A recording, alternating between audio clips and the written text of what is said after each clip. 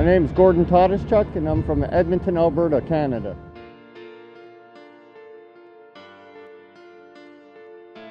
I just strive to be a good person, do good things. And with my book, I'm trying to do something good for the world so people can learn about this drug.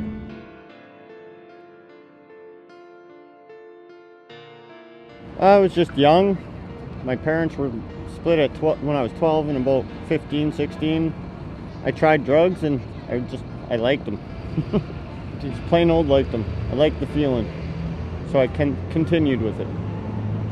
Well, what would you say was some of the factors that made you really depend on it, perhaps? Well, I did it occasionally my whole life.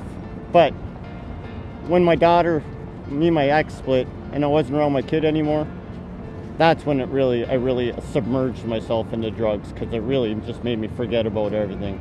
I was like a zombie. I was like, when I was high, I didn't think about anything at all.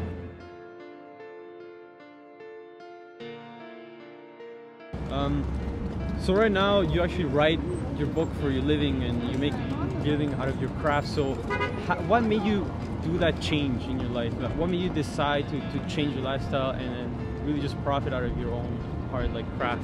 Well, it was my girlfriend's idea to write the book, because we looked into it. She looked into it because she wanted to understand how my mind worked, and then she couldn't find nothing out there. So, and she couldn't get it out of me because I was always so high. So really, once I kind of slowed down and I came clean with her, because she didn't know, then she thought it was a good idea to write this book, so other people in her situation could know and understand how we are thinking. I see. So what is that feeling now that you get from profiting from the craft, your hard-earned, you put all this work into this one book? How does that make you feel? It makes me feel awesome. It's overwhelming, because really it's my story, and I really didn't think it was interesting because it's my life.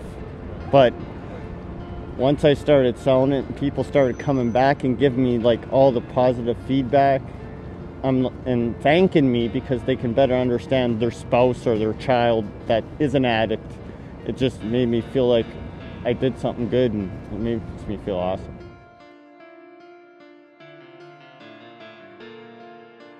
So I think the last question would be, what do you think of this social innovation project such as this one, where try to help people change their lifestyles? Well, I think it's good for both of us. I'm helping students, find their path, finding what they love, and I'm also found what I love, so I love to help people.